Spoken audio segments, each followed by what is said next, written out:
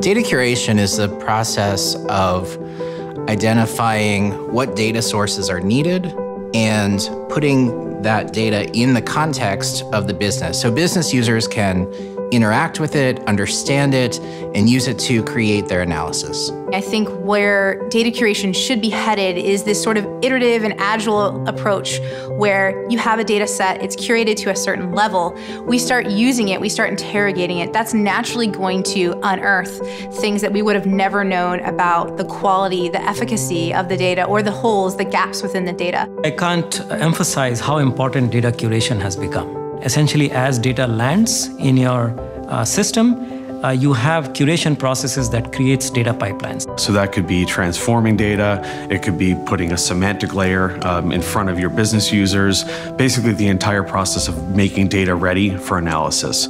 Data catalogs have become very important to driving new business initiatives.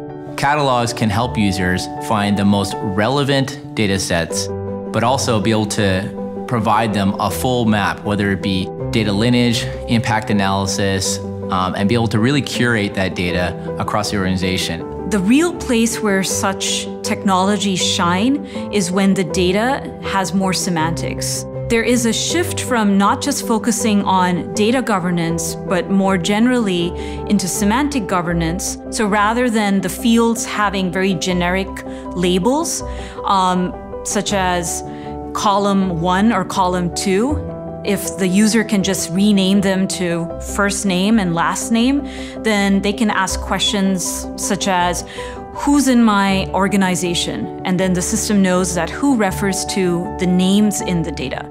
The boundaries of data curation is going to change. The focus will be more on finding the right insights rather than just prepping up the data. It's democratizing the entire workflow, not just creating dashboards and visualizations, but actually creating curated data sets for themselves to use and for others in the organization, and promoting that to a governed state. That's a much different dynamic than we've seen in the past.